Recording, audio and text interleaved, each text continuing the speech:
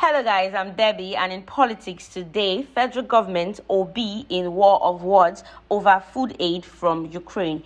This donation from Ukraine aims to save Nigeria from hunger caused by economic mismanagement, according to OB, says it is sad Nigeria is receiving aid from a country it has potentials to be better than. Federal government fights back, saying accepting grains from Ukraine does not make Nigeria a failed country.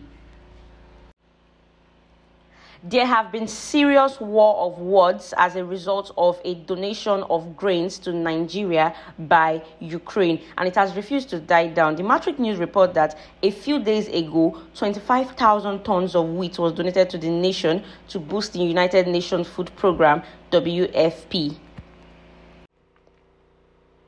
And many, including the Labour Party presidential candidate in the last year's general election, Peter Obi, described the gesture from a war-ravaged country as national disgrace for Nigeria. However, the Minister of Information and National Orientation, Mohammed Idris, in a pushback on Thursday, he fired back at Peter Obi, saying that Nigerian accepting grain from Ukraine does not make the country a weak or failed state. Idris further said that Egypt gets about 60% of grains from Ukraine, and the fact that Egypt gets that 60% of its grain from Ukraine does not make Egypt a failed state, and the fact that we Nigerians are facing the challenges at the moment does not make Nigeria a failed state. Therefore, he went further to emphasize the fact that accepting grains from Ukraine does not make Nigeria or even Egypt a failed country. It is a normal thing because countries exist to depend on each other. One country cannot stand on its own forever. And the minister said at the Leadership Annual Conference and Award 2023 on Tuesday in Abuja, according to the minister, he said it is true that Nigeria is facing some challenges and the president, Bola Ahmed Tinubu, is working and aware of this, and he does not shy away from it. Nigerians voted for Tinubu with the deeper understanding and conviction that he has the capacity to turn things around for the better, and that is what he's doing.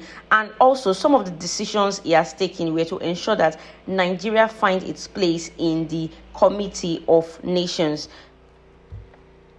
Mr. Idris, the minister, went furthermore to explain that the decisions include removal of fuel subsidy and addressing the issue of foreign exchange and many others. In spite of the current challenges, the economic growth of Nigeria is on track and has continued to improve. He explained that the fuel subsidy removal was a bold step in the right decision, and he urged Nigerians to support the president as the country would soon begin to reap the benefits.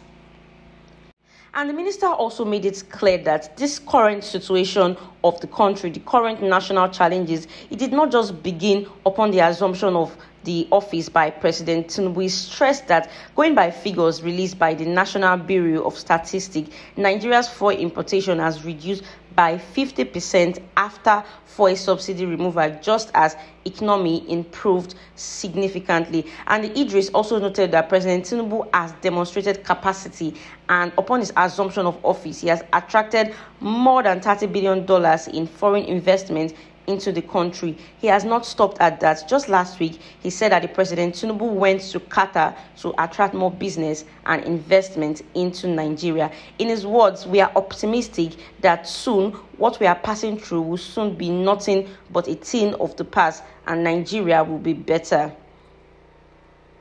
Regardless of the fact that the president and the minister is trying to make the general public and even Peter Obi himself see reasons as to why they accepted donation from Ukraine,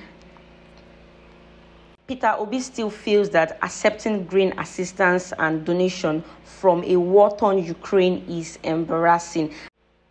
He stated that even if the offer was aimed at helping the current situation of food crisis in the country, that it is awkward considering the fact that here in Nigeria we have a more fertile land to work with and a working population. We are now receiving aid from a country like Ukraine. And he said even in the north, that if they put their lands into productive use, that we will not just have sufficient food for local consumption, but even surplus for exports.